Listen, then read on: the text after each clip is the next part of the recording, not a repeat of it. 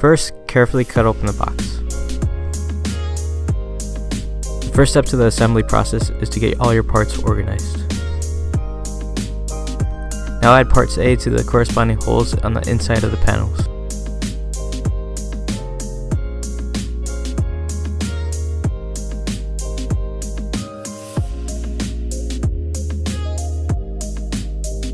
You're going to need a screwdriver to tighten parts A into place.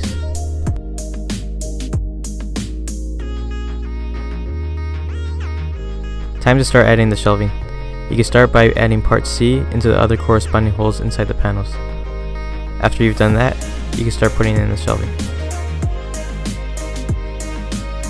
Next, you're going to place parts B into the shelves to lock them in.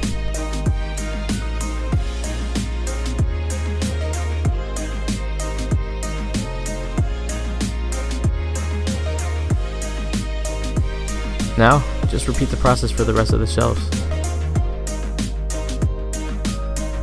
Make sure you have part C placed in the appropriate holes on the other panel. Now carefully connect both panels.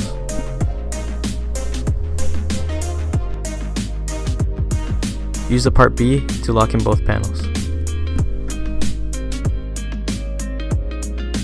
Use the Allen wrench applied to secure part B into the shelving.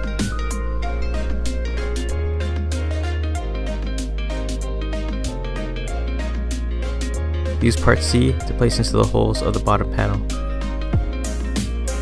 Now connect the bottom panel to the shelving.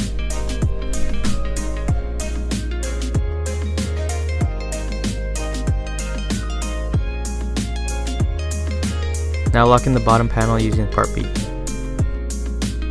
Have someone help you stand up the shelf.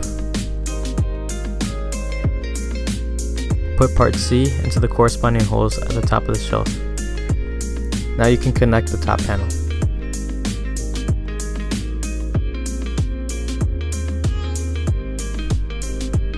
Lock in place with part B.